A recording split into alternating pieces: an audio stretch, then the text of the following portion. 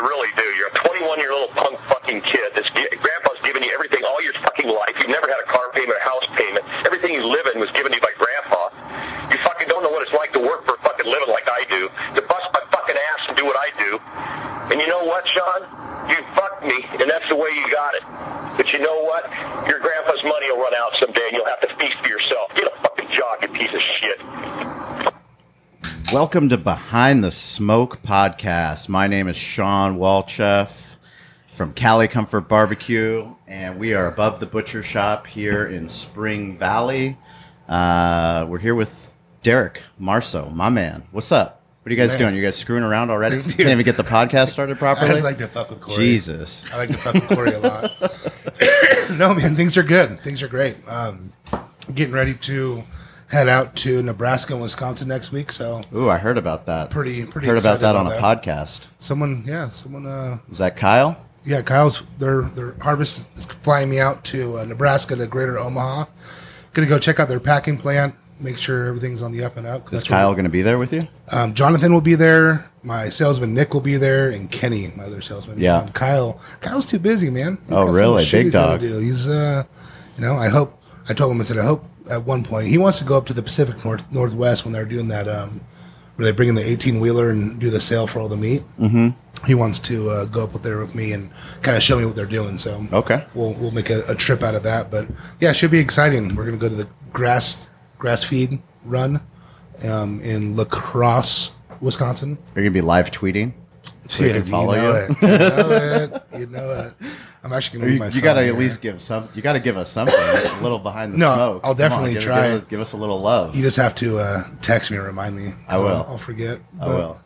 Or I'll text you about the tweet that I sent you. Yeah, exactly. I have a few college buddies that are in Nebraska, so I hang out with them and have some adult beverages. There you go. Well, speaking of things that were pretty cool, I went up to the U.S. Food Show, and they had a virtual tour of the stockyards, which was actually really, really badass. You're telling me I don't have to fucking go to Nebraska for this shit? I could have just gone to the show and done a virtual reality. You could have done a virtual reality tour. Dude, what's our world coming to?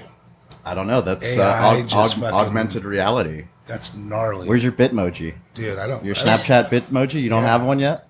This is Corey. We need to help him out and get him a Bitmoji. I was listening to Joe Rogan, and he was talking about how, or one of his last podcasts, how they can, if you just talk for 2 minutes, there's an app that you can play your voice and make it say whatever you want, and it sounds just like you.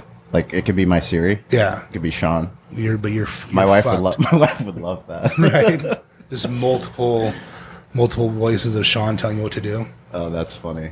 Well, today is very, very special for me. I attended, when we opened the restaurant, I went to USD. They have an extension program for event management, event management certificate program. It's a nice school. Well, I graduated from USD with a degree in sociology because I love people. I love studying why they do what they do. I actually like it more than I like business. I'm fucked. And you were fucked when you met me. But anyways, I took this class, and one of the best things that came about the class was the relationship I developed with our podcast guest today, and that is Nicole Matthews. Welcome to Behind the Smoke. Thank you. It's a pleasure to have you here. I'm super excited. I'm so out of my element here on top of a butcher shop, so this is going to be But amazing. out of your that's why we get along so well, is because of authenticity. And right. One of the things when I was taking your class, you were someone that said, don't bullshit who you are. Right. And I took that to heart, and we're just so fortunate to have you here to talk about your book, Permission. Thank you. Give our listeners a little bit of, a quick 2-minute of who you are and what you do. Yeah, thanks so much. So first of all, can we just talk about how far you have come? Okay, I'm going to get to me in a minute, but I remember looking, I would stand in the front of the classroom, obviously, because they paid me to, spew out bullshit. Right. So, and he was back there taking copious notes. It was the greatest thing ever, right? I could totally see you were in the back corner. He still fucking the room, does it. Everywhere right? we go, he's always fucking taking notes. Taking notes. Well, that's why he's probably, a gazillionaire by And now. I tell him, I'm like, I don't "Dude, know about make a that. copy of that, please. Forward that along. Can I get those cliff notes? Yeah, tweet me about that, Yeah. right? Tweet that, yeah. Okay, so let's see. Where do we begin? For the last 10 years, I've owned a business called the Henley Company, which is an event management, personal concierge, lifestyle management company. So Henley we do. was your... Henley, listen, everyone always gets confused. They think I'm Nicole Henley, or Henley was a maiden name or a married name. It's not. Henley actually is Henley-on-Thames, which is a little town outside of London. Oh. And I worked in London in a neighboring town to Henley. And it just became this like perfect moment professionally, personally for me. And I made a promise to myself that when I was coming back to San Diego, that I'd either name my first child or my business Henley. Rad. And so the That's business really cool. came, and there's still no babies. So no baby Henleys. Right. But this is the one I've been giving birth to for a really long time. Sure. So Well, we know how that goes. yeah, right. Yeah. So this July, I just celebrated 10 years of the Henley Awesome. Company, which is amazing. Congratulations. That's Thank huge. you. I know it is. It's Huge. huge. It just like I'm just stunned. I can't even it's hard to imagine, especially in this economy. Like, are you kidding me? Yeah, 10 Right? years. I mean, you People were don't what, understand. 2007. Yeah. You know, we opened our 2007. business in 2008, Yeah. and actually, Stacy Poonkin, she just had her 10th anniversary. 10 years. 10 I mean, those 10 years. Yeah. Talk, Did you talk do about anything? the ups and downs. I haven't done anything yet, but I feel like, you have the 10th year. So Yeah. you just get off my back, okay? Like, give me a minute. I mean, was just going to say, I like Like- it. You're already yelling at him. mean- Let's pile on and Man. yell more. right. I was like, can we get some happy hour wine in here and like just calm That things would down be a little more bit? fun, right? Exactly. Right. So, listen, I was in corporate America for a long time, and I knew that was just not going to be for me anymore. So I started growing my business on the side, and then eventually the Henley Company I gave birth to the Henley Company, and now 10 years later. So in the last 10 years, we've done a ton of events on the corporate social side, and then I've also done a few Olympics. I've done some Super Bowls. I've done a FIFA program. So that's really where my heart sings, because I get to use my passport and, travel the world and do really cool events at the same time. So I'm super lucky when it comes to that. And then in 2014, the little book called Permission all came to be. So, and that's a big part of kind of my story. And I wrote the book Permission because I've been teaching a long time, and I'd have these students who'd come up to me, or speaker, after I'd get done speaking at a conference, and somebody would come up to me and they'd say, I want to be just like you. I think it's amazing you've worked Olympics. You've, done all these cool things, which is great. I mean, that's all great on paper. But the reality is everybody has a backstory, right? It doesn't matter who's standing on stage giving the keynote presentation. The reality is at some point, the wheels have probably come off the bus for them. Sure. And it's super easy to stand on the stage and tell people what to do. Yeah. But it's totally different when, it's your life. So I didn't want to be pretending that I was something that I wasn't. I've had some really dark times in my life, and I grew up in a family that, was amazing and supportive, and for every reason I shouldn't have had dark times, but self-esteem issues, depression, all these Sure. kinds of things still sneak in. Yep. And I'm like, if it can happen to me, and I grew up with like the most amazing family and support in the world, if somebody didn't have that same situation, I just wanted to be like, listen, everybody's had a backstory, right? Right. Everybody's good. Just walk forward on your own path and give yourself permission to Yeah. do that, really. No, you that's own the biggest yourself. thing. That's great. Absolutely. Yeah, there's a Absolutely. lady named Whitney Cummings who kind of does the same thing, and she's she's a comedian, but Mm-hmm. she's like, man, I have fucking demons. I have things inside my own head that are Absolutely. crazy. She's like, I just have to own it and Great. work through it, and it's hard sometimes. Yeah, right? I mean, people are always surprised because, again, I mean, I could stand in front of a room and deliver a keynote to hundreds of people and not blink an eye. But if I had to go on a date, I would like literally pass out and throw up because Yeah. that one-on-one, and just like then all of a sudden it's like a self-esteem thing, and like, oh my God, what is he going to think? Like, I didn't Sure. care what 500 people thought, but I care what he thinks Sure. sitting Right. across the table from me. So, we all have our crazy going on in our head. We just Sure. have to own it. Well, I think probably one of the best reasons why we have you here on this podcast is because of authenticity. Mm-hmm. Yeah. And I think, when you're going through and you're marketing your company and you're trying to build your brand, one of the most important things that you do is to find your voice. Finding your voice really allows you to connect with people and Yeah. allows you to connect with your students. I mean, that's how we connected. And if you listen and you take action, then really amazing things can happen. Yeah. And, in your book, you talk about your vulnerabilities. And Derek and I mean, the reason why we start with that voicemail is those are our vulnerabilities. Those are our dark times. And those are the things, the struggles of owning a business, of being an entrepreneur, of being in the barbecue world, of being in the event world. You know, things aren't always fucking perfect. Nope, you know, it's at the all. sexy Instagram photo. I mean, that's, you know, part of our deal is that sexy Instagram photo, that's the end result. Right. Like there's a war story, chances are, that to get to that photo. For sure. And talk about the process of writing this book and kind of, you know, where you got, because there's so many conscious choices that you had to make about talking about clinical depression, about talking about, you know, your struggles in the corporate world. Just talk about how that process came about. So I had always felt like I had a book in me. I didn't know what that was going to look like or where, you know, when and where that was all going to come together. But I was at a meeting one day, kind of a networking thing, and a woman who was, I would call her probably not an agent, but like a literary coach was there. And so she was talking about this process that she puts authors through to write their book. And a friend who was sitting next to me said, like, you're going to talk to her after, right? And I was like, well, I didn't really have a plan to, but, and it was just that little push. And so, you know, you got to listen to the voice in your head, right? Because that's, you know, authenticity coming through. And so I went up to her and I introduced myself and I said, you know, I've always thought about writing a book. I just don't know what that looks like or whatever. I said, I am a writer. I use that as a form of, you know, journaling therapy kind of thing. And she's like, great, send me stuff. You know, send me your stuff. I'll see. Because I had no idea. Was I good? Was I not? You know, just because my mom thinks I'm great doesn't mean, you know, I mean, you know, everyone gets a participation trophy nowadays, right? So, so we sent her some stuff and she wrote back and she's like, we're going to do this in 6 weeks. And I was like, see, here's the problem. And like every excuse in the book, right? I own a business. I teach. I have no time. I, you know, blah, blah, blah, blah, blah. But the reality is that if the book is in you, it shouldn't take longer than 6 weeks. Yeah. And so she put me through my paces. I would write like 2 chapters a week. I would have to send her my work by Saturday. She would edit Sunday. Wow. And then on Mondays we would always meet. And we would talk about what I was going to write and very little on what I had written. Because when you write a book, the biggest thing is just get the words on a page. Yeah. You can always go back and edit.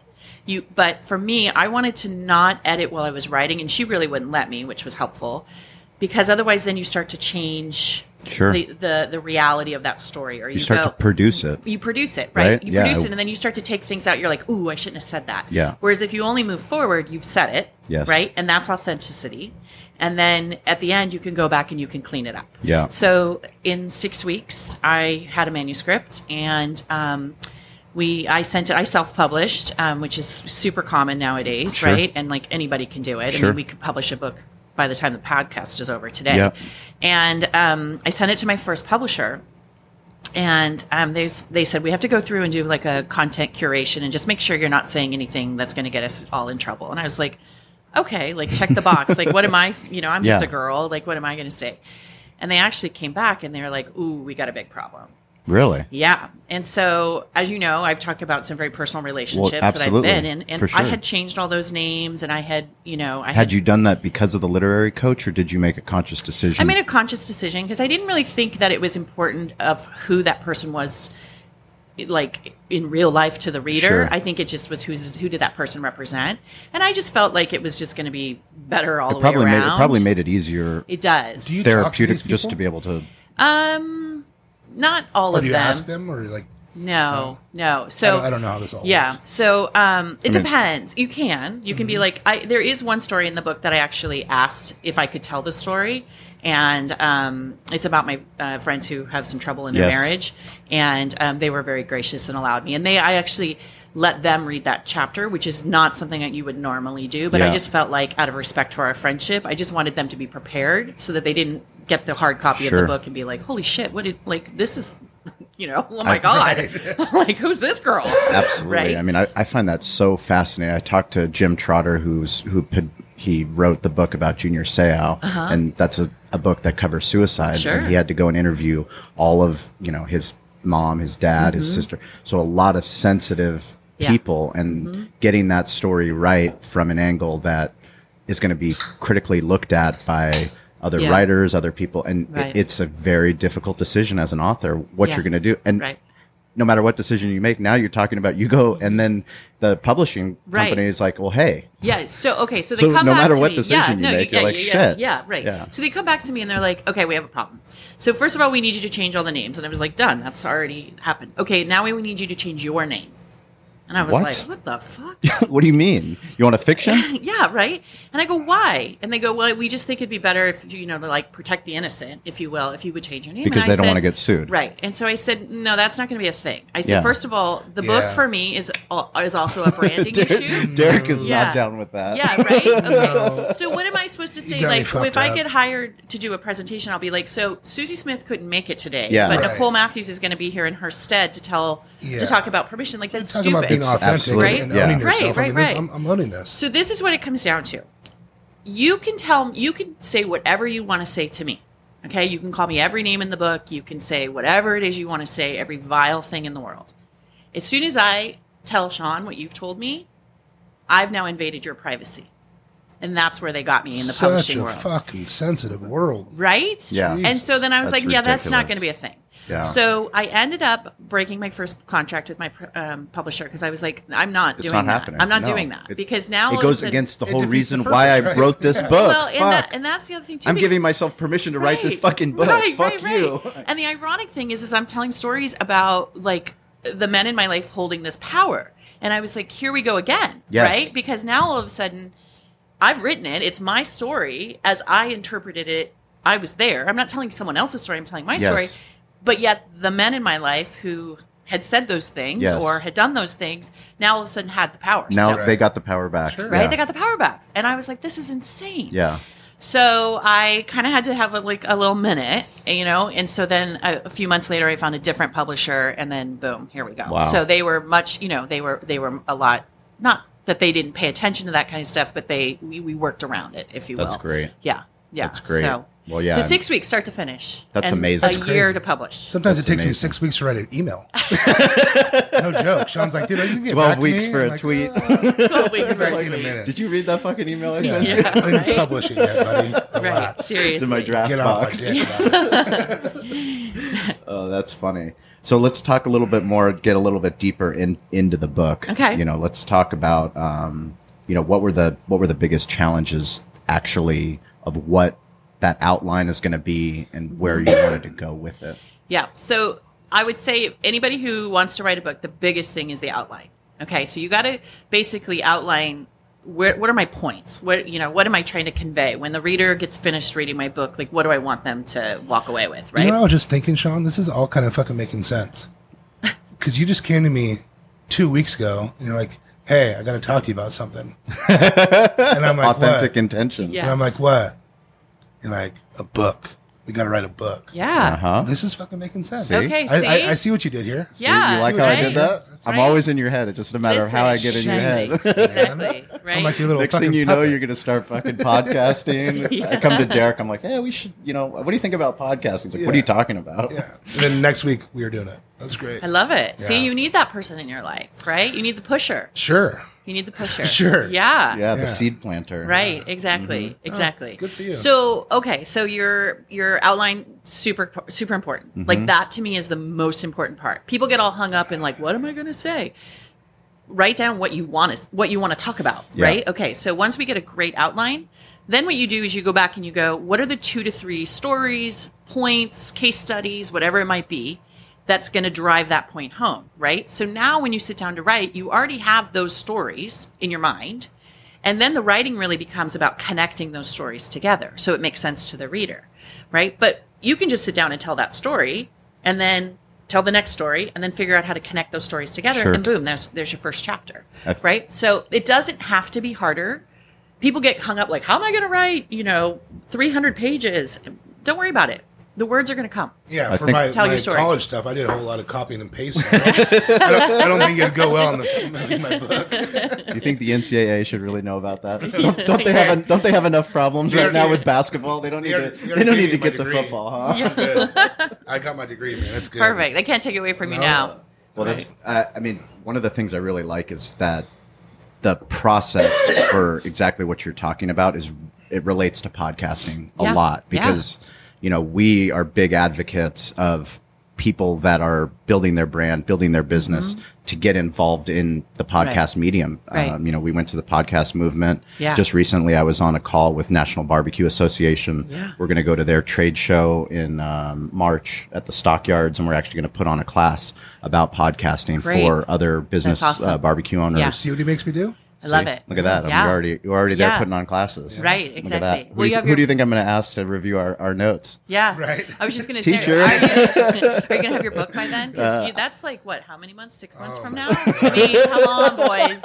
I could do 10 books in that amount of time. Exactly. Overachiever. Listen, get on it. Get on it. We know who the slacker is. But part of that is, you just talked about, worrying about what are you going to say on the podcast. And really the most important thing for us was finding out why did we want to do it. Yeah. And we wanted to do it to share our story with other people that are going to open up a business. They are running a business. Possibly they're in events. Yeah. Maybe they're thinking about throwing an event for their business, why they should self-produce an event. Yep. Things like that. And you can't get hung up on why and how it's going to sound and how perfect it's going to be. You kind of just have to do it. Right.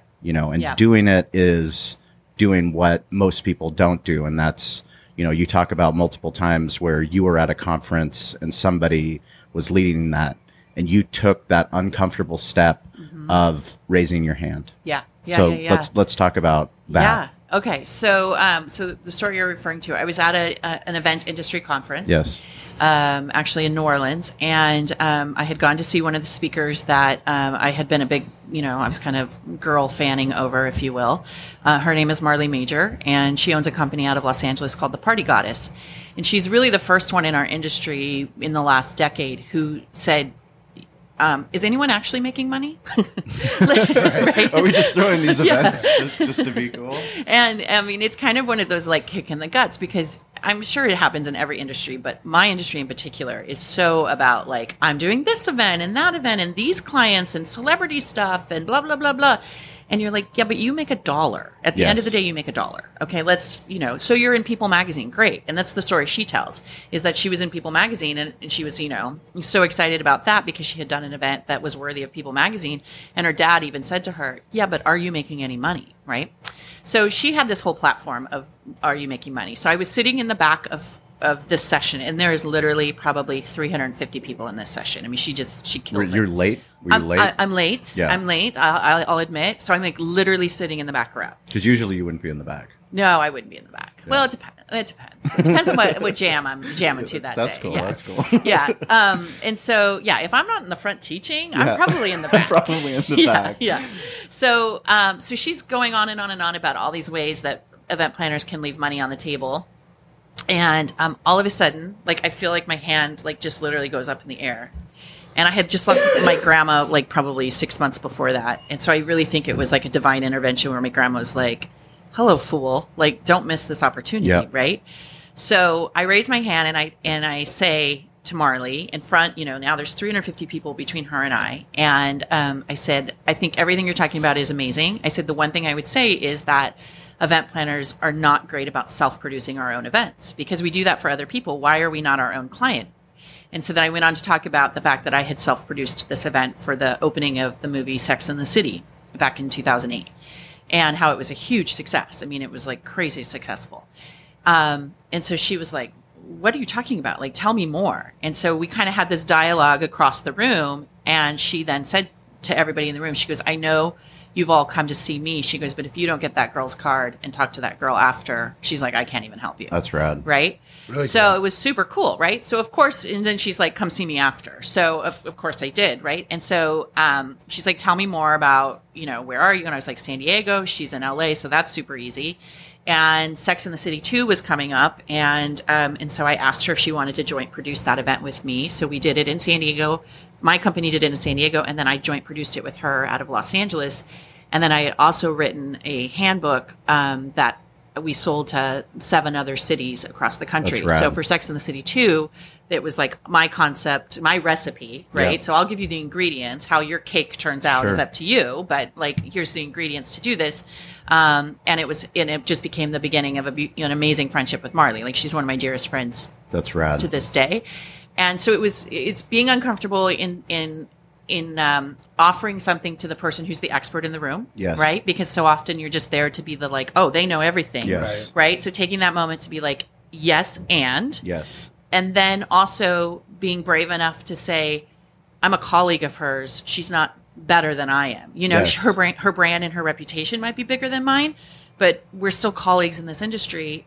I can still have a conversation with her. She's touchable. That's when you look at it from a colleague level Yeah. and an industry level. Right, You know, and right, that's right. what's allowed us in this podcast. Yeah. It's not just our restaurant. You know, it's not Right. Cali Comfort. Right. It's not Valley Farm. It's, you know, what can we do for barbecue? Right. You know, on the West Coast, what can we do Right. for events, for sports entertainment? You know, Yep. places restaurants that want to add sports entertainment. And the more that we do that, the more that we learn from other people. And it, Right. you know, it really changes everything. It changes, and it also changes the industry, which is so helpful for everybody. Yes. You know, I mean, the think- better that you both get, hopefully somebody learns from you, and then they get better, and then Yes. the whole industry gets better. That's you know, really what we try to do. And I have kind of been coming to the realization that, you know, leaders don't just lead and have people follow them. What they have to do is inspire. Yeah. So Michael Jordan might not have been the best leader, but he inspired so many people because so many people got to see him. Yeah. So, I mean, how many times when we were kids, you're outside playing basketball, all you're like, the time. I want to be like Mike, right? Yeah. You want to do things.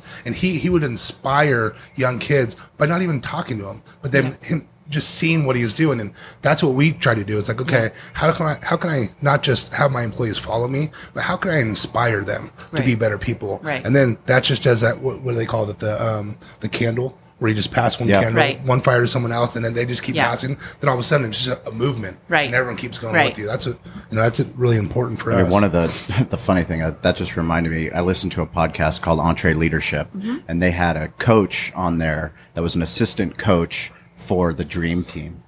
So the Dream Team okay. with Michael Jordan, Yeah. Magic Johnson, I mean, the best basketball team, the best talent ever assembled. And they're talking about, the assistant coach was talking to the head coach, who was Chuck Daly, and he was like, you know, what are we going to do? How are we going to, you know, devise a plan so that we can conquer the world and we can win the gold medal? And he's like, don't worry about it. You know, we'll figure it out. The first day that they go for practice, which actually they had practice, those practices were here in La Jolla. Oh. The first day they go for practice, you know, he's all worried about all these talented people, all these personalities coming together. And he's like, well, he's so worried. He gets there to the bus and he's waiting outside the bus. You know, 5 minutes before they're all supposed to get there, Charles Barkley comes, Karl Malone comes, all these guys, you know, they start coming up to get into the bus and they're like, you know, where's Michael? Where's Michael? He goes up. Michael had been on the bus for an hour beforehand. yeah, He was leading by example. He was setting the tone, even with all that talent around. He was like, this is business. We're going to win. Follow the leadership. Yeah. And like, it's one of the most powerful stories because you don't think about somebody that is Michael Jordan, the jumper logo, Right. that, you know, actually it didn't just happen. yeah, It didn't just happen for him, Right. you know, and he was the person that got kicked off of his JV basketball team, you know, and those are the things that, you know, when we have people come interview at the restaurant, every time that they do their first interview, and I do that with them, I'm like, if you don't get called back for another interview, if you see that we have another job in the future, please come back. Yeah. Because you'll have that experience and Right. I'll know Right. that you were willing to come back. Yeah. And some of the best people, they didn't get in the first time. Right. You know, like I didn't get into Bishop's the first time I applied. Yeah, I got into Monte Vista though right away. So, I mean, They let you into Monte Vista? yeah. Speaking of that, I can't let it go, but Shane and Bishop's, we tore you guys up last week. did you? Yeah, it was Did we bad. play? It was bad. Oh, I'm sure. It was real We're bad. horrible. We're a small Now, school, though. if it was my years, Oh, wait a minute. we That were- would have been a different story. It would have been a different That would have story. been a different Right, story, for right. sure. Yeah. Right. I'm actually going to a Monte Vista game next week. Are Next you? Friday, yeah. We should have gone to that Bishop's game. That would have My been fun. coach is getting inducted to the Hall of Fame, dude. Really? Fancy. I like that. Yeah, so gotta go support him. Coach Ed Carberry is the head football coach at Southwestern College right now, and doing an amazing job. I think they just went 10-1 or 10. I mean, they're fantastic. Got Coach of the Year Really? for junior college. Yeah, That's impressive. he's really really good. So Great. got Hall of Fame, Monte Vista. So, Nicole, let's talk about the barstool people, because I really like that. Oh, The barstool people yeah, in England. In because- England? Yeah. Yeah. Okay. So I'm the biggest Anglophile in the world, right? I probably in a few former life I'm sure I was royalty. I just know it. I mean, I'm not even going to pretend like I just even lived there. I mean, let's just go for the crown as far as I'm concerned, I right? like it. So I'm all things England, and so I've spent a lot of time there. I have family there, and one of the things you find about the English, and this might not necessarily just be about the English, but but the pub culture, let's say. I found it fascinating because it's Spring Valley. I mean, what we say is every village is the same. Yeah. There's great people in every village, Absolutely. and there's fucking idiots in every Sure, village. sure. So, but Sure. like that pub mentality, Yeah. go ahead. Yeah. So the pub mentality basically is this, right? So I come in every day. I have my pint. I've done a full day of work. I have my pint, and more than likely, I'm going to see the same people every single day, right? Because that just becomes part of our culture to do that. So 2 conversations are going to take place. Either the first conversation is, it's still raining because it's England, right? Yeah. And then they're going to talk about the football, the real football, Yep.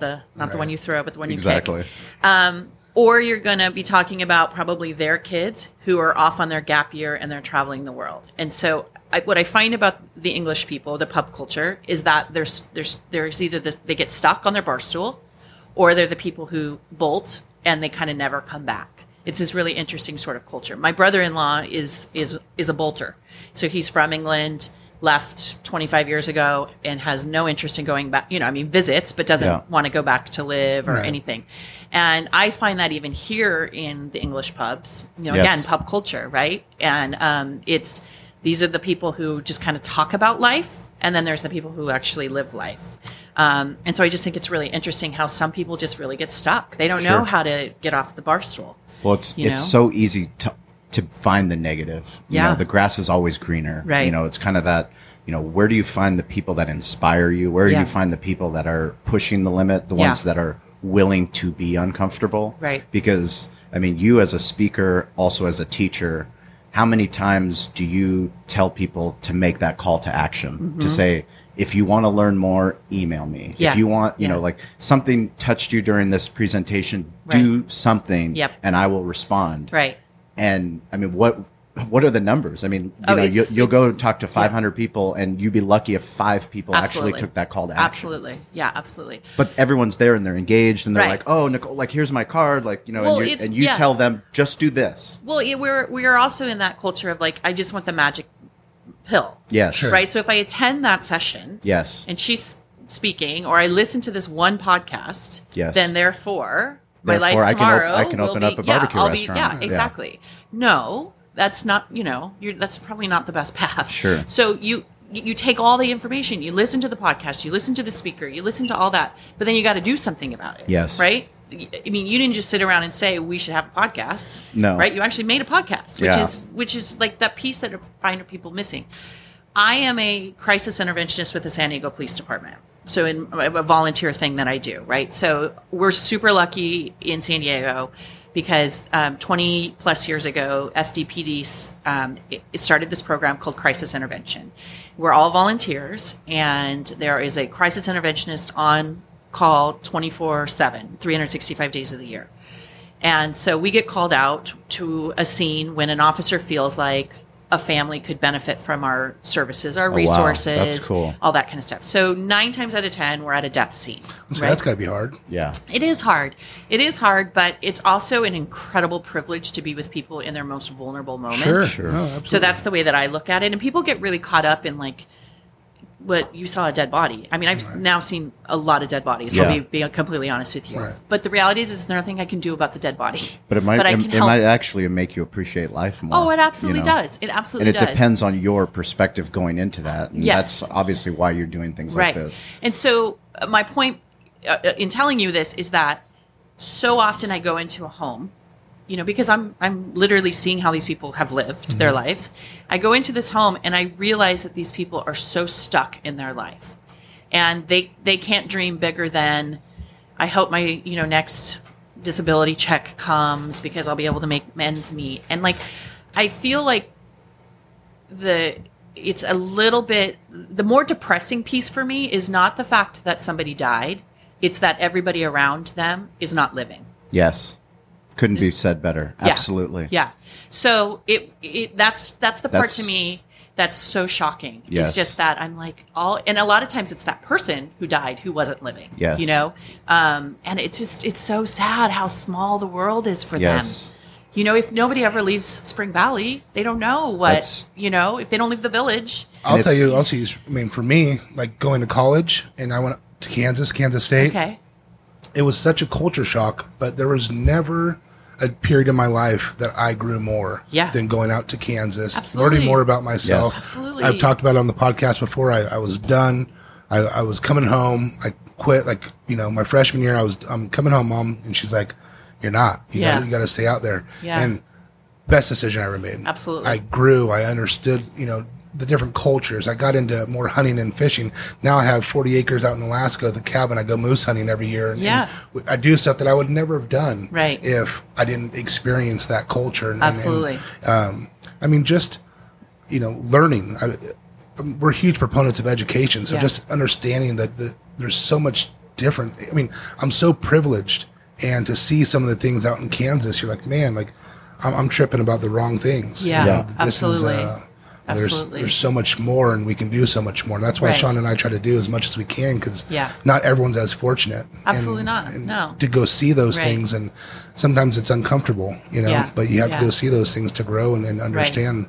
I mean, one of the best things about that is the people that are willing to learn. Like, it doesn't matter where you are. And, I'm very lucky and fortunate that my grandfather raised me, and he was born on a village in Bulgaria. Yeah. And the only reason he left that village is because he learned how to read. Right. And he learned how to read, and he gave him this thirst for knowledge. And, it was a teacher who taught him that if he would read and learn more, then he could change different things. And he would read books, fiction, nonfiction, but it helped him grow to become a medical doctor, to leave Bulgaria. Right. And like when I go back to Bulgaria, to his village, and realize that all those people are all the pub people that haven't left, and that sit there and they talk to all the other friends. Well, it's because of this, or, and trust me, once he was leaving, they were probably talking shit about him. Right. Oh, who does he think he is? He's going to fail, all this other stuff. But he had that one track set, and he was going to, no matter what, he was going to do it. Whether he failed, which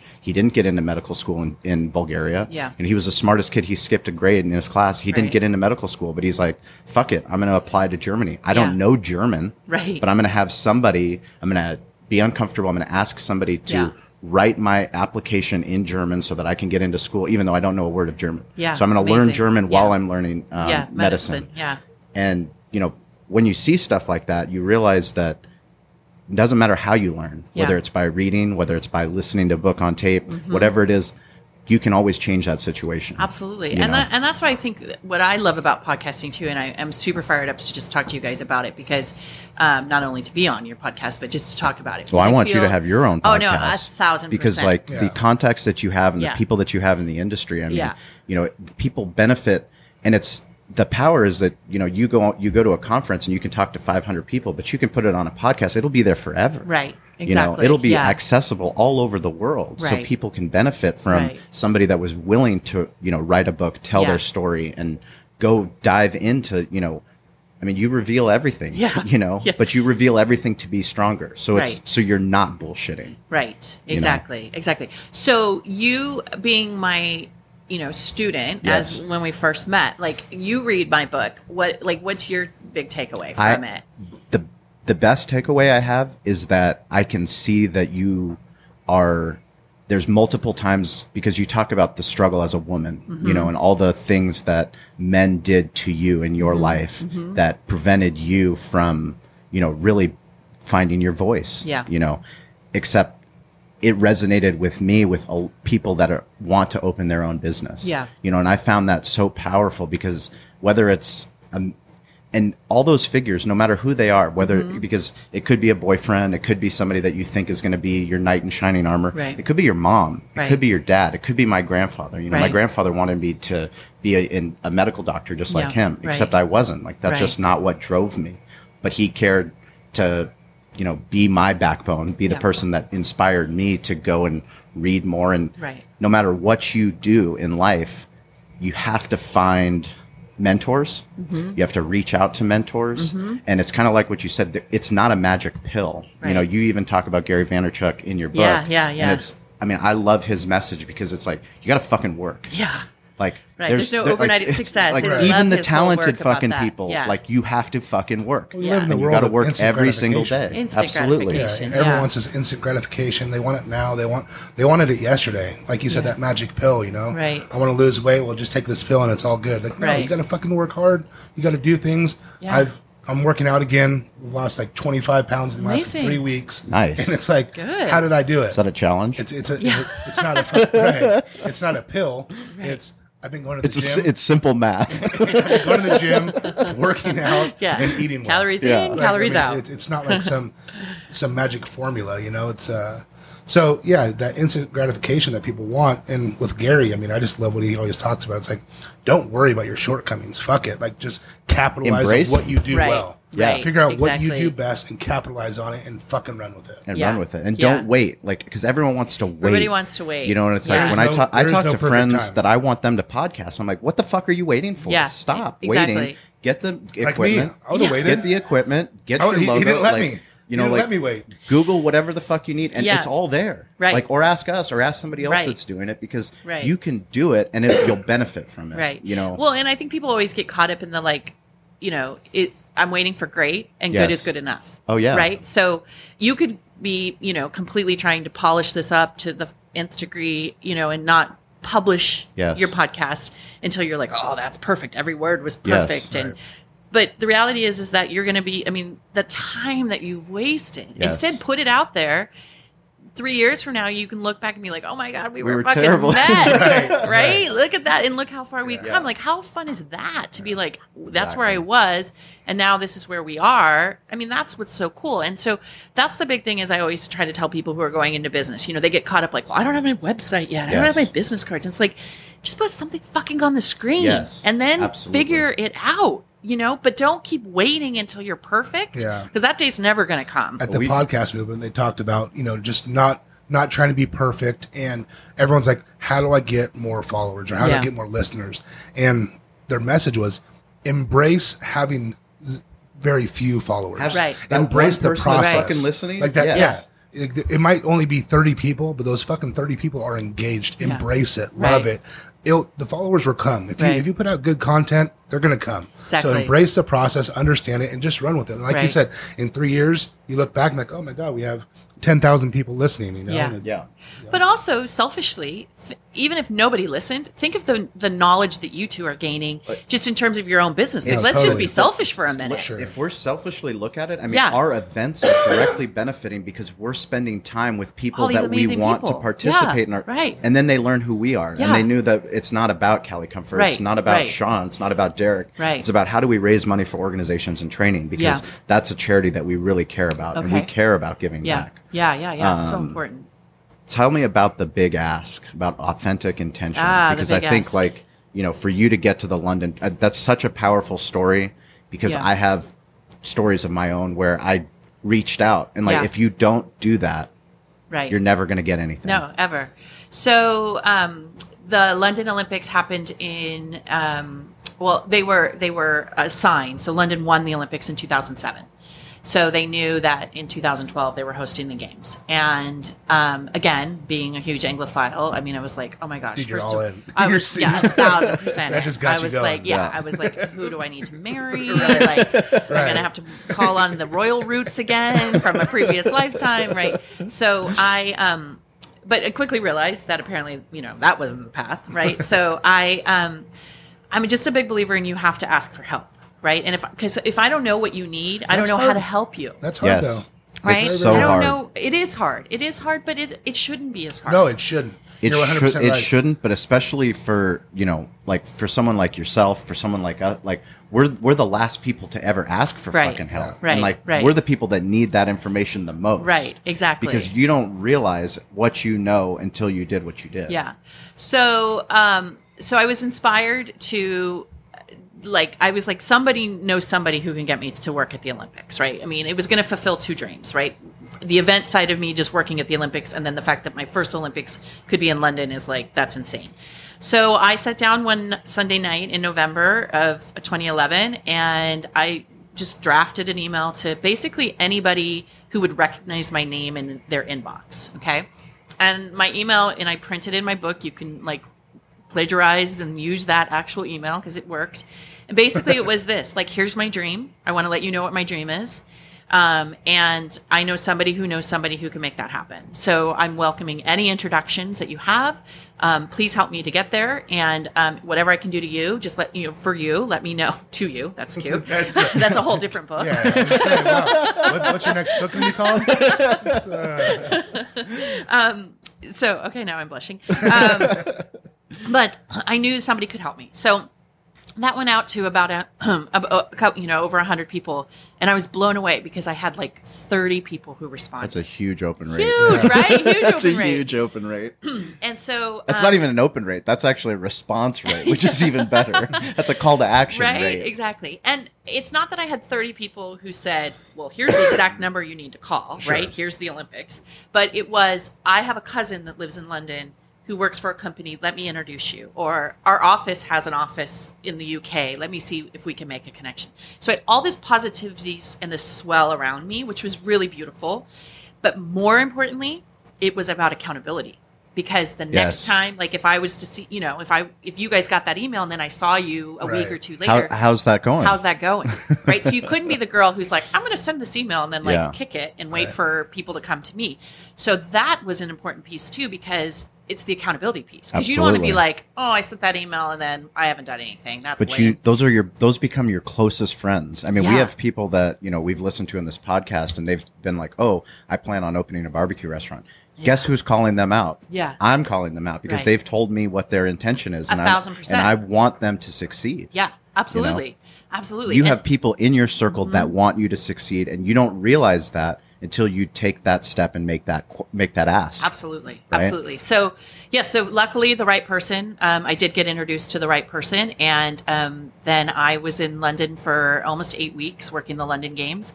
And I got the best job in the entire world. Like I would have swept floors. I didn't care. But that's important. Yeah. But that's important because like we live in a world where people, I want to work and I want to be hand holding, the athlete. Right. It's like, well, but you just embracing the process. you get your fucking foot in the door. Right. No matter what. Exactly. Don't worry. That will come. Yeah. It's like if you are who you are and you want to do what you want to do, all you have to do is make that ask. Exactly. And get your foot in the door. Right. Sweep the floor if you have to. Right. Sweep the floor. And so thankfully I didn't have to sweep the floor. I was able to work with the CEO of Visa Europe. Visa is the sponsors, the major sponsor of the games.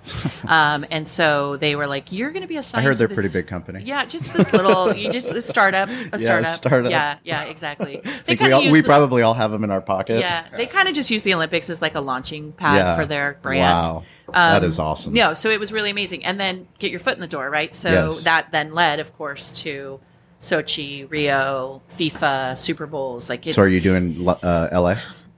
That's a little far out for us. It's a little too far out? Okay, but I'll tell you, I'm super stoked for LA. I think it's great. But from somebody who travels the world, it's not that exciting to me to be like, LA. I'm here in LA. You know? I mean, that for me is like, I don't have to use my passport. So, but still, it's great for LA, and it'll be great to see what they produce. It will be very, very interesting, especially seeing. I mean, you saw firsthand. I mean, we see what the media puts out, and all the things that are supposed to be going wrong in Brazil, and all the things that from an athlete side that are going wrong in Sochi. Right. And then the pitch is always for sports entertainment. It's like how much the host country is going to benefit. Yeah.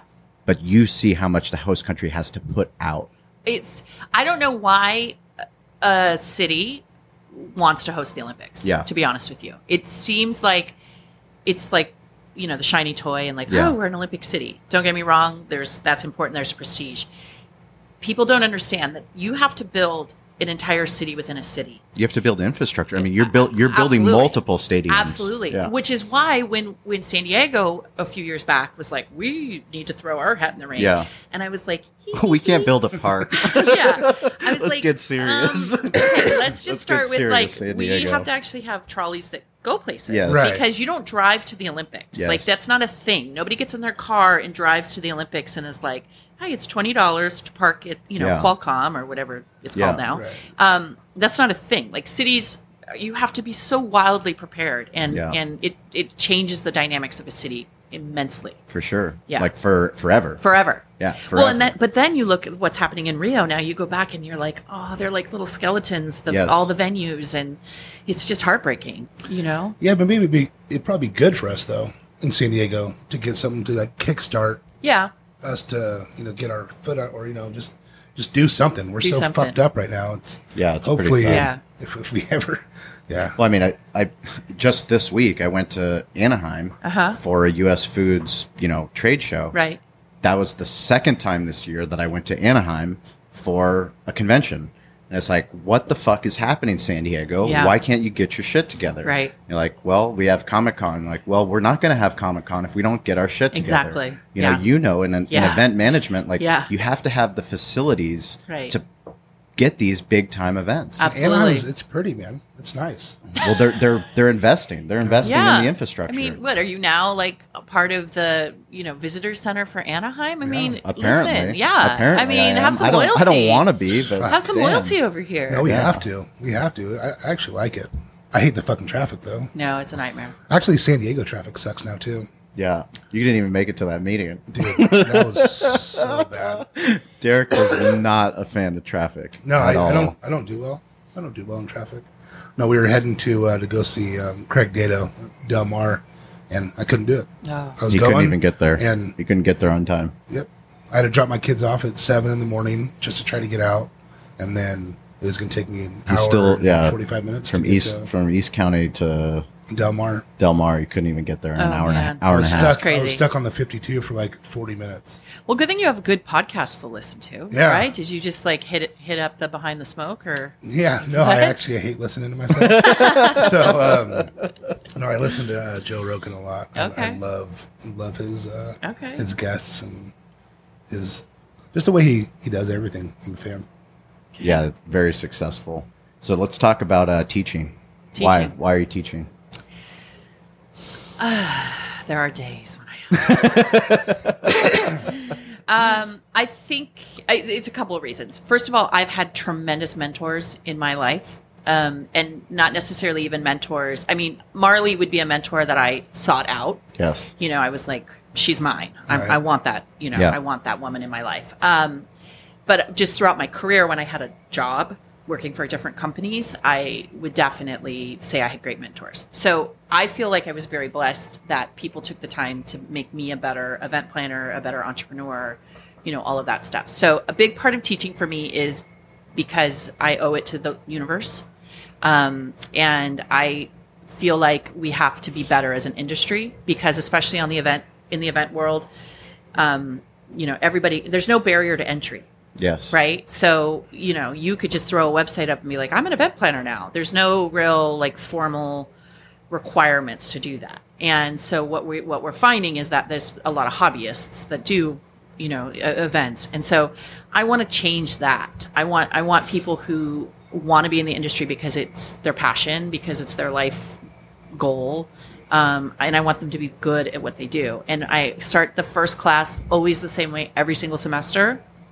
Not so much at USD, but in my community college, my semester-long class. And I say, my job is to help you to become a colleague of mine, and I don't want to work with an idiot. Yes. Right. Good. I legitimately say Absolutely. that. And they're always like, ha, ha. And I was like, no, I'm not kidding. I don't want to work with a fucking idiot. Yeah, right. I'm serious. Yeah. So my job is to make you a great colleague of mine. Yes. And if you become that, then I've done my job or contributed it to that. So that to me is really important.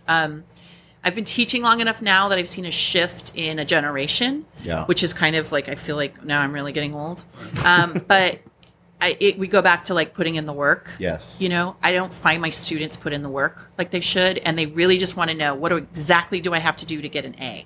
They've taken away creativity. They've taken away like inspiration or like, wow, this is a cool project and I can really kind of dream about it. We've kind of done that direction. as a culture too, right? 100%. Yeah. 100%. Yeah. That sucks. But it really translates itself into teaching. Yeah. Yeah. So let's talk about marketing because I know you have a huge passion for marketing, especially digital marketing and the power of Twitter, the power of LinkedIn, Facebook, and especially how it relates to event planning. What do you teach your students? You got to pick your lane. You got to understand where your target market is, right? So if you're selling to, baby boomers, you probably don't need to spend a ton of time on Snapchat. Yeah. Because mom and dad aren't on Snapchat yet. Yep. So you got to figure out where your lane is and how you're going to use social media. What's the purpose of it? Are you just going to post pretty pictures, or is there eventually going to be a call to action of you're trying to convert them, right? So it's one thing to just be showing pictures of your barbecue, but at some point you got to be like, hey, come in and taste the barbecue, or here's something you can do to experience the barbecue. And so I feel like people are so, again, caught up that Instagram is like, it has to be pretty, perfect pictures. And again, just start putting stuff up. Your audience is going to come when it's supposed to come. When it's authentic. Yeah. And that's what people really love. If you look at, people who do like live Instagram and all that kind of stuff, most of the time they're not coming out of the hair salon. They're like, well, this is me at 6 a.m. This is how we roll. Like, because it's part of the journey. It's part of the journey. And like, you're like being an entrepreneur, owning a business, like it's not it's not your stock price. It's not like, oh, this is who we are. It's what happens to get to there. Right. And like the more that people are willing to share, I feel like the more that they're willing to buy into, your bullshit. Yeah. Because we're all full of shit. We're telling our story the best that we know how. But the more that you're willing to peel that onion back and reveal those different layers, the more that they can find out who Nicole really is. Right. And like that it wasn't fucking flowers and daisies to get here. Exactly. Like you had to deal with a lot of shit. You had to realize that like, working for a law firm wasn't that wasn't meant for you. Nope. Exactly. And and also get out of your own way. Yeah. Stop telling it. We all have the tape in our heads. That's what I call it in the book, is we all have the story of, I'm not pretty enough. I don't weigh the right, size. And I'm single at, 44. And, all that I could be depressed and fetal here in 30 seconds if you want me to be. Right. But at some point I have to get up off the floor and go, okay, yes, maybe those things are true, but now what? Right? Now what? Now what? Exactly. Right? And so the biggest thing I think is people, and the reason the book is called Permission is just because people don't give themselves permission to say, I am entitled to that. Yes. Right? I deserve to be able to become an entrepreneur if that's what makes my heart sing. Yes. Right? But just because you've given yourself permission doesn't mean you don't have to put in the work. Absolutely. Right? I don't sit around and go, well, I deserve, I give myself permission to be a supermodel. Yeah. But I got to put in the work to grow 6 inches and, lose 100 pounds. So like that's, man. No, everyone's born a leader. I really believe that. I think everyone's born a leader. Not everyone wants to work towards it. Yeah. And not everyone, understands themselves enough to go do it. It's, no one likes to be told what to do, right? It's when you're 2 years old and my kids right now. Stop yelling every day. Right. Exactly. No, it's like my kids right now. It's like, hey, let's do this. Like, no one wants to be told what to do. So you want to, have your own path, right? But not everyone wants to put the work in to create that path and trust themselves, because you always have these, like, those things in your head that are saying you're not good enough or this or that. You just have to get past it, own it, and say, hey, I am. I owe it to myself to do that. Right. Well, your tribe is a big piece of it too. Sure. You got to know who your tribe is, right? You got to know who the people are around you who, even if you do come out of a difficult childhood or relationship or whatever, you don't have to be stuck there just because that's how your story started. Well, you talk about the naysayers. Yeah, absolutely. It's one of my favorite songs is 311, Fuck the Naysayers. Yeah, because they don't mean a thing. Right. It's like but you have to approach it that way. It's like we had Ernie Hahn on and we were talking about, the man in the arena. And it's not the critic who counts, and that goes, you have to get out of the bullshit. Right. You have to remove yourself from that. Right. You have to do what's, do what makes you happy. Right. What is that? Right. And if you're not willing to find that, if you're not willing to be uncomfortable, you're probably going to be miserable. Right. Yeah. I love going back to Gary Vee. I mean, what does he say 1,000 times when somebody walks up to him, like after a presentation or whatever, and they're like, and I want to do this. And he's like, okay, what are you doing about that? Yeah. And call him out. You call fucking him out. call him right there on, this is your intention. Mm-hmm. What have you done to get there? Yeah. Like, yes, you came to me after the presentation, but I'm not like, I'm here. Yeah. Like, you can read my books, you can listen to my podcast, you can follow me on YouTube, but at the end of the day, what are you doing to get to that goal? Right. It's like what you said, and we talk about here is like, if you want to get in the barbecue business, like, go to a farmer's market. Mm-hmm. Go find out somebody that has a booth and ask them if you can cook some barbecue and sell it at the farmer's market. If you think you want to compete, guess what? We created the Spring Valley Tailgate and Barbecue Festival for amateurs. Sure. To see if, if your food is any good. If it's, you cook in the backyard and everyone tells you everything's, like, oh, you make the best fucking carne asada in the world. Yeah, that's the best I've ever had. Right. So, okay, it's the best you've ever had, then come out and do it. Yeah. And what's the worst that's going to happen? Right, exactly. The worst that happens is that you spend $200, you come and get, prime meat donated by Valley Farm, you go out there and you get last place. Right. You get last place. Right. But guess what? If you go out there and you ask questions from Gene Goycochea or you ask other teams that have competed and they give you advice, guess what? You might have a fucking amazing time and realize that, hey, maybe I can do something with this. Maybe you sell more than any of the other booths. And you're like, well, hey, maybe I can start a catering company. Yeah. Then maybe I don't have to be fucking miserable, 9 to 5 every single day and wondering why am I doing what I hate to do. Right. Exactly. I mean, and even last place is still a lot further ahead than the 100 million fuckers who never got off the couch. Well, yeah. You know what I mean? Absolutely. And they want to walk around and be like, oh, I could have made barbecue better than that. Yeah. Okay. Yeah. Because, Put up or shut up. Right. Like, put here up we or go. shut up. It's like, oh, well, I'm not ready this year. It's like, it's an amateur contest. There's honestly, there's nothing to lose. We're raising money for organizations and training to help at-risk youth. Yeah. Amazing. The worst thing that's going to happen is you're going to help us raise more money for that, that organization. And you might have a great time. Right.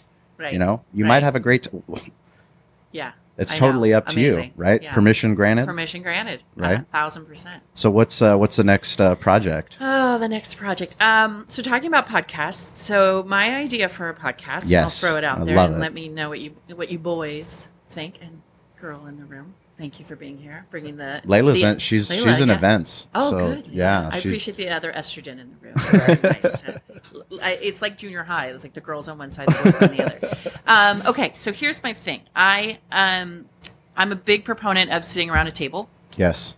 Some of the best times of my life have happened at my parents' dining room table. They've happened around a boardroom. Yes. And so recently I became inspired by this whole notion of these moments around the table. And I think that there is room for people to have conversations around the table and celebrate the best of times, the worst of times, the laughter, the storytelling, the inspiration, the crying, the whatever it needs to be around the table. So I started this new thing called Moments Around the Table. And my idea for our podcast is to get really just interesting people that not necessarily are huge names. I mean, eventually we'd get there, but I just want to talk to real people, having real conversations, real struggles, real successes, real around I think that's around the best table. part about the podcast is that, one of the things we talk about is we're not, because it's our because we're self-producing our own podcast. Right. We're not going out and soliciting sponsors just to keep the show going. Yeah. We're paying for it out of our own pocket because we want it to be authentic. Yep. And there's no agendas. There's no agendas. Yeah. Whatever we want. Right. Talk, be transparent about whatever we want to be transparent about. I don't have anyone tell me what I can and can't say. Right. And I think and that's I like how only you way. both have approached it, because like Sean's got like 47 pages of notes. Yeah, and like you over here is like trying to crack open another can of coffee. Like you're like, let me ask her a question about this coffee can. Right. I'm the asshole in the back of the room. But it's like it's a Larry King approach. Yeah. Larry King did zero background work. He wanted to know as little as possible about his guests so he could actually go at it from a viewer's standpoint. Well, then I'm succeeding. Yeah, I love it. Yeah. One of the best interviewers of all time. Well, just get you some suspenders, and then you'll be really Larry King. Yeah, there we That's go. the trademark, right? I would like to see that. Yeah. I'll do it. Don't kid yourself. Next week, it's on. Yeah. So, so that's my goal. So what are you doing to get to that what goal? am I getting? Okay. So, I have actually been researching. Yes. What equipment do I need? There you go. That's why I'm going to be taking copious notes when we finish. And I'll tell you that I have reached out to, because I was kind of struggling with like, where am I going to host it? Yeah. Like, I don't have a great, grocery store that I can host it in. So maybe I can rent space here. I don't know. Okay. Absolutely. Moments Around the Table right here. Yeah. But all about, strategic partnerships and whatever. So I have reached out to a professional organization. We'll just leave it at that for now. That I'm a member of, and said, I want to host I don't have anywhere to do it. So can I do it there? I don't want to rent space to do it. Right. I'll bring all the equipment. Yeah, absolutely. And the best part is that like their whole membership becomes like instant Absolutely. guests. And then the fact that we're doing it there, they obviously get, great things. So great credit for that. So that's a discussion being held. Awesome. So I think hopefully we have a home for it, and we just have to figure out all this equipment. And I'm going to take Corey with me because go. he's going to Absolutely. become my There producer you go. of the show, because so far he's been easy to work with. Yep. So that's it. So I've already started like, my wish list of, people that I want to eventually have, and then figuring out how we're going to, zigzag to get there. The best part about it is like once you start with the platform, you realize that you can have anybody on you want. You just need to ask, right? Right. What's the worst they say is they don't say anything, and you Yeah. just have to keep emailing them or find them at and then Yeah. figure out a time to get them on and in. Yeah, right. Exactly. And the platform allows us, we're mobile. We can go Mm-hmm. and literally, we went to Scott Kaplan up to Mighty 1090 and we did a podcast right in the middle of the studio. Awesome. And Del Mar. We did it Yeah. on Del Mar on the Yeah. main stage. you Yeah. know. That's so cool. But if And- we can be of any help, and all joking aside, if you do need to use this Oh, thanks. for Oh, yeah. the Oh, first few appreciate it. times Thank until you. That's you're more sweet. than welcome to Yeah. come here. Thank you. I only charge a little bit, so no big deal. No big deal. So what's next after the podcast? Are we doing another book? It's noodling. It's noodling. One of the things I'm really fascinated in, I kind of have a loose title called "How Big Is Your Bold," and I really want to look at. How big is your bowl? Yeah, Dude, I was like, not oh, bulge. fuck. I didn't say bulge. I didn't say how big is your bulge. I said how big is your bulge. Oh man. But I'm fascinated. I too was a sociology major, so Yeah, we share there you that go. in So common. we love people. Yeah, we love Yeah. people, and I love. Christ, I we're love getting human, analyzed all over yeah, the place, right. Corey. You've Watch always out. been analyzed. Yeah, Let's exactly. get serious. I think it's really amazing when people have those bold moments.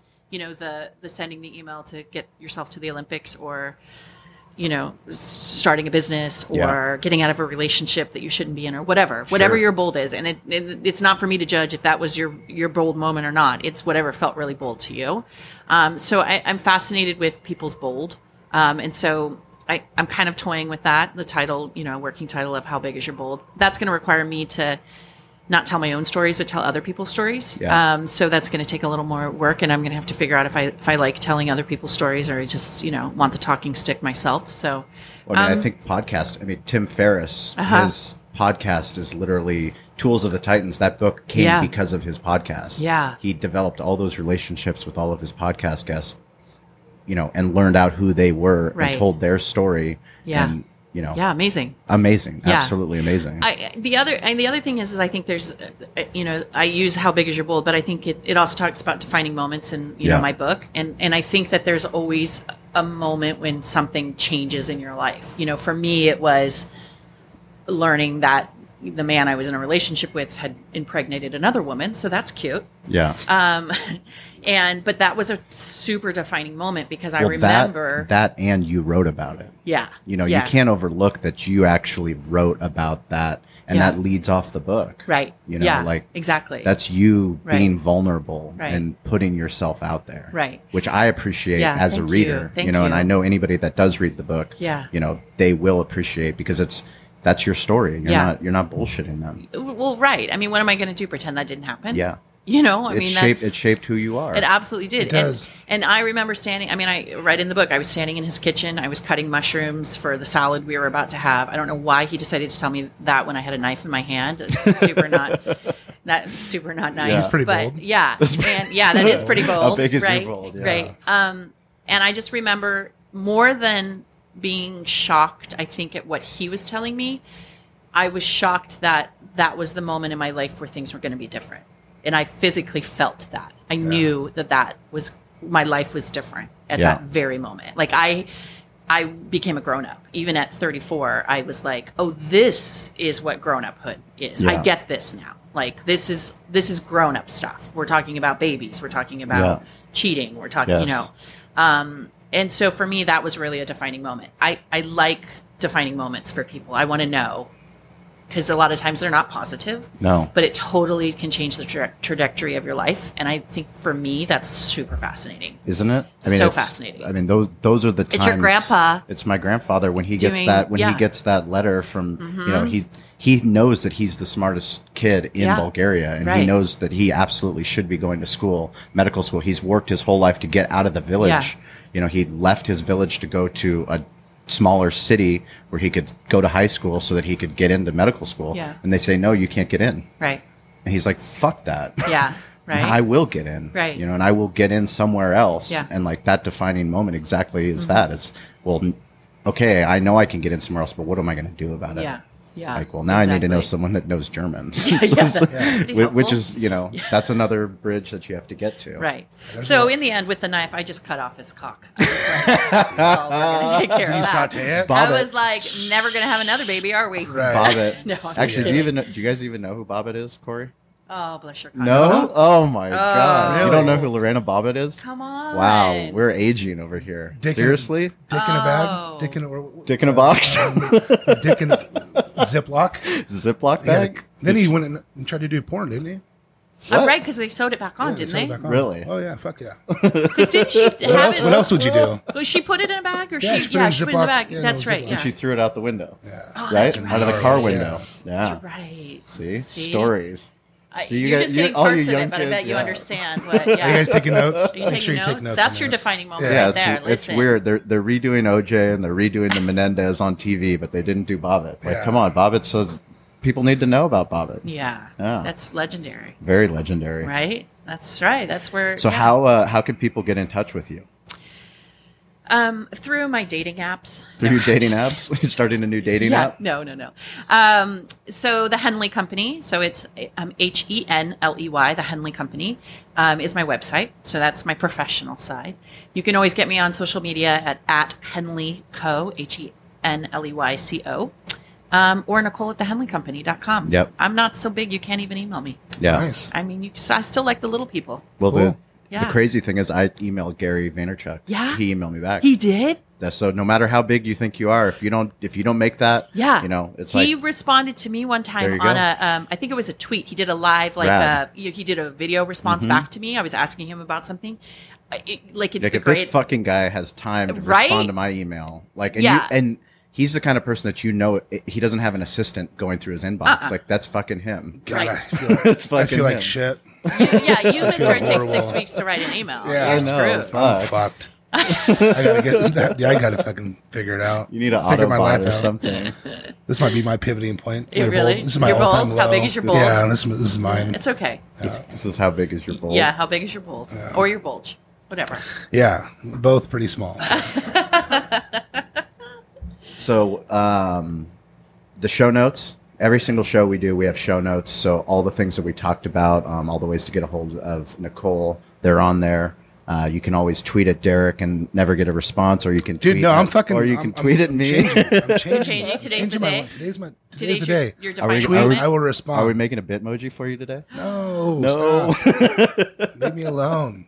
no Snapchat. I'm not just yet? getting back to emails, Twitter. I'll respond. What about LinkedIn? Because LinkedIn's doing a great job, actually. Yeah, you're loving. They've been you're investing killing it. heavily on Microsoft. They're putting a lot of money into LinkedIn platform. Sure, Sure. I'm all on it. I think I have that app. Did I? Well, for anybody that's listening, you can find Nicole on LinkedIn. Yes. Because I know she's on there. You can find myself on LinkedIn. I'm on Follow there. us. Check out the article that we wrote about Make sure. Del Mar, about why it's a sexy place to Yes. hold That was a good barbecue one. championship. I read that. That was a Yeah, good one. so we're gonna keep putting some stuff out on there, and we want people to follow us. Let us know what you guys are doing. But also, we appreciate You're all. the first person that comes up on my LinkedIn. Is it? That's cute. Do you have only anyone else? one. Yeah. You following? You and my wife. Are we connected? That's good. It's a small circle. That's a network. good tribe. Fuck yeah, dude! I got tons. I'll of people accept on you, there. so that'll be Yeah. 3. There you go. 3. Yeah. There we go. See, I'm moving Just helps up. my You're moving numbers. up. You're moving up. Awesome. I'm in. I'll endorse I'm in. you too. My response. I'll- He's really king of responses. I'll endorse your social media skills. No, I'm gonna get better at it, man. I know. Right? It's You, the new you've come you. a long way. It's hard. What happened when you let Shawn into your life? No, I think we talked about it. I fucking never liked social media. I was never like a big proponent of it, and it's where everything's going, and I have to change, and change is hard. It's not a fad. Yeah. Social media. It's not a fad. Digital marketing is definitely. No, I get it. Like I said, I'm not naive to it. Right. It's just change is hard, and especially running the businesses and doing different things and having 2 kids and going home, like you say, you just don't have the time. But I'll figure it out. Well, I think that, I mean, what I see with my students is that they understand social media platforms for social, but it's different to run social media as a business. Absolutely. And that's the piece I see as a disconnect. Also, you were asking me earlier about teaching. And I think that's just fascinating to me because I would think that generation would be like far ahead of us, the rest of us dinosaurs, that would be like, and the fact that, you know, the dinosaurs are teaching them how to do it for business is like, it's crazy. I mean, I do a presentation called Your Assumptions About Gen Y and Social Media are All Wrong, because it's, just because they grew up with the phone in their hand doesn't mean they can build your brand for your barbecue or your, you know, your store or my event company. Like, it's a very different way. Just because they're on the platform doesn't mean they understand the analytics behind it and the calls, all those call to action behind those analytics. Right. Exactly. Because that's where the wealth is. Where you're like, well, I'm actually spending all this time on Snapchat, but you know, everyone's coming from Instagram. Or everyone's is Snapchat coming a from, fucking thing? Dude, Snapchat. Business? Talk about we have a filter. I thought it was just like, we built our own geo filter for Snapchat. That's awesome. People are using the shit out of it. Stuff like that. Corey and Layla have been all over getting our geo filter, and it's like I got on Snapchat because Gary Vee was, you know, get the fuck on Snapchat, blah blah blah, and I'm like, all right, fine. Here's my Bitmoji. I'm on Snapchat, and I have all these other people that I never interact with on Facebook. I never interact with on Twitter. On they don't respond to my emails. Right. But all of a sudden, I'm on Snapchat. And they're like, hey, awesome. You know, you guys I saw you guys up at Del Mar. I'm like, what the fuck? He's like, oh yeah, I saw you on Snap. I'm like, so cool. Okay, well, I guess now I know where you are. Yeah. Which is powerful for us because that's all people that I know and that we do business with. And the whole reason you're on is for awareness. Right. And it, I mean, again, target market, right? That's probably the people who are getting into the business, starting businesses. So those are the people who are probably going to learn most from you versus the, you know, 65-year-old guy who's been doing barbecue in his backyard. He's probably he's not on Snapchat. Yeah, he's definitely not on Snapchat. Probably not on Instagram. But he's probably not at a place in his life also where he's like, okay, now I'm going to start my barbecue company, right? So the fact that you're catering to that generation that is on Snap, those are your future barbecue rock stars. Absolutely, for sure. You know, so that's perfect that you guys are there. Anybody that wants to know or talk to an event rock star, somebody that's she's written her own book, working on her next book, working on her podcast, somebody that we admire very, very dearly. We're very happy to have you in our tribe. Thank you. And you're always welcome here in the podcast studio behind the smoke. Oh my God, please follow her on Twitter and all her social platforms. Please tweet at us. Your guys' call to action. Come down to the barbecue festival, participate. Hashtag get involved. We need people to get involved. So the more that you interact, let us know what you like, what you don't like. Write a review, subscribe to the podcast, and thank you so much for coming out here. We really, really appreciate your time. You're absolutely welcome. I mean, I know I will just close by saying I am immensely proud of you. Oh, thank you. That means a lot to me. No, it's legitimately, I am. I mean, I don't know about the rest of you fools around the table, but Shawn, I mean, just to know, like, I knew you were going to do well because you did well in my class. I'm not saying academically, but you were like the sponge that you wanted to know and be better, and I could see that sitting in my class. I took that extension program, to make the restaurant better because I knew that events, self-producing our own events at the restaurant would help us marketing, would help us get more people to the door. Right. And we highly encourage people to use events as a platform to market their business. Yeah, absolutely. Absolutely. Ask Nicole about it because she's fucking amazing. She's amazing. So thank you so much. You're thank most you welcome. for your time. Rock on, my friend. Thank you, guys.